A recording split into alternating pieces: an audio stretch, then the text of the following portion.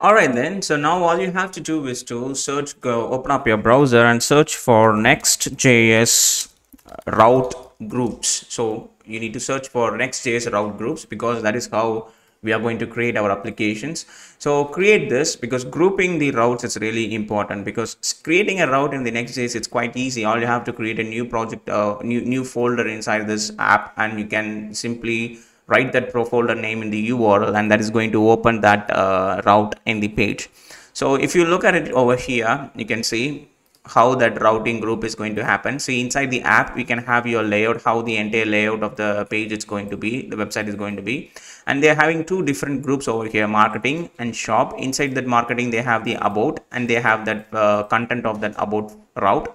And how you can access the about. That's it. That will directly takes you to that specific marketing group, and it will go to the about. This is how it's going to look on the URL, but when you need to access it inside the project file, you should need to mention it /marketing/about, but the user doesn't need to mention it /marketing/about, something like that. Okay, so let's see how to create this for our custom authentication. In this case, all you have to do is to create the grouping first. So what I'm going to do is, so I'm just going to create a new folder over here, and I'm going to create the auth group, auth.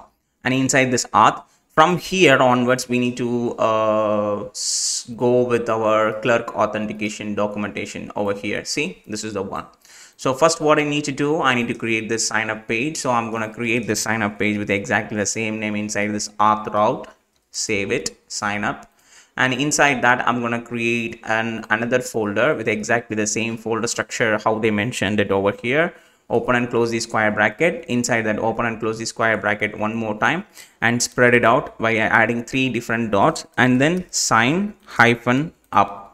sign-up. And inside that specific folder, I'm going to create a new file called page.tsx. Okay, so this is how it's going to be, and do the same thing for one more time, which is for our sign in. So I'm going to right click the auth folder and create a new folder called sign in. Sign in. And here again, one more folder, open and close the square bracket, open and close it, triple dots, sign-in, sign in. And inside here, right click a new file called page.tsx. Now we do have two different for page.tsx for sign up and one for sign in. So let me get back over here, and let's copy this file sign up and paste it in the sign up page. And let's get back to the sign in, copy this and paste it in the sign in page. Save this. Now we have ourselves the group of routing. So it's working perfectly, hope so. And if you scroll down all the way to the bottom, so you need to add these two things in your environment variable. So let's copy this because that's the path of your sign in and sign up page. Add it over here. All right, so let's clear it and let's run it. npm run dev. Now it should not go to this routing. It will go, it will open up our sign up page. Let's close that one and let's open it, localhost 3000. And now it should take the user to this custom sign in page. You can see localhost/sign in, and it will be redirected over here. And now if you jump back to the sign up page, you can do it over here, and back and forth. It will always be inside your route. It will not go outside of your route. Okay, so now if I want to bring this in the center all the way up, all I can say over here, like I can wrap this into a division and I can put it over there. But the problem is I need to redo the same stuff for what? For sign up. So what I'm saying is I can create a div, and I can put it inside over here, and I can make sure that is flex item center and justify center, and height, of course, it's going to be full. Or height, of course, it's going to be the screen height. You can see I can bring it inside over here, but that is not needed, right? Because we don't want to do that. If I want to do the same thing for sign up, what I need to do, I need to do that same stuff again. That because in Next.js, that's the reason we do have the layout. Because what I'm going to do is inside this auth group, I'm going to create myself a new layout for the authentication. Inside over here, I'm going to create a new layout. Let's say layout.tsx. Okay, so this layout.tsx, it's going to be having ourselves it's going to have this custom layout and all those things. So what you need to do is here sfc, so basically this is the React code snippet, so you can go ahead and install that snippet from here. Simply search for React snippets, so that you can find that React snippets, so you can go ahead and install that one, ES7 React Redux snippets. This is the one I'm using, so please go ahead and install that one. And here what I'm going to do is, for this, it is going to be the authentication layout, and here I'm going to create that div.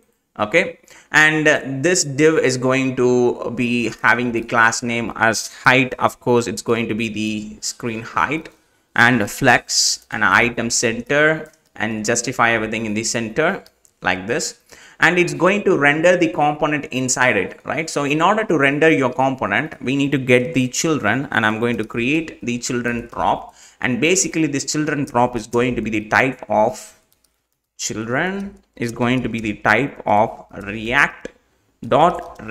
node, and inside here we need to bring that children. Let's render that children. So now we can able to see whatever the routes which is coming inside in it, it's going to return that page, and that page it's going to render inside over here.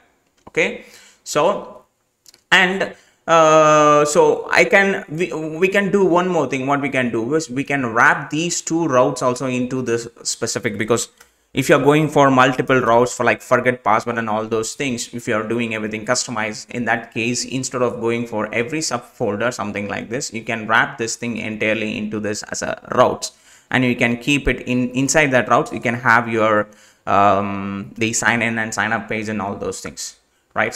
So what you can do is create another group into it, inside it, called routes, and you can put this folder into it, move it, and you can bring that also into this route, move it, something like this.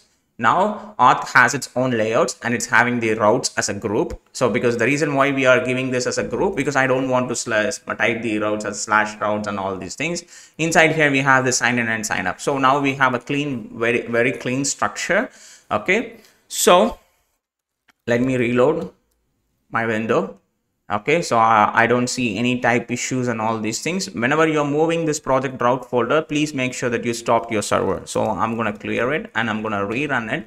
So if everything is configured perfectly, including the auth layouts and everything, so this makes sure now if you refresh it, you should be able to see the same page over here.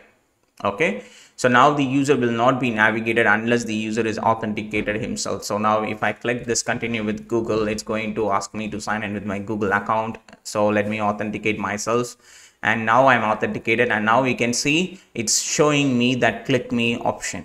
So if you wish to bring that the user profile button, so all you have to do is to user button from the Clerk.js, save these changes. So that is going to bring you the user profile button over here like this. If you click this, you should be able to see all the user informations over here, and you can able to click sign out. Once you've been successfully signed out, you will be immediately pushed back to the protected route because you are signed out. So now the user can't able to access it. He needs to log in.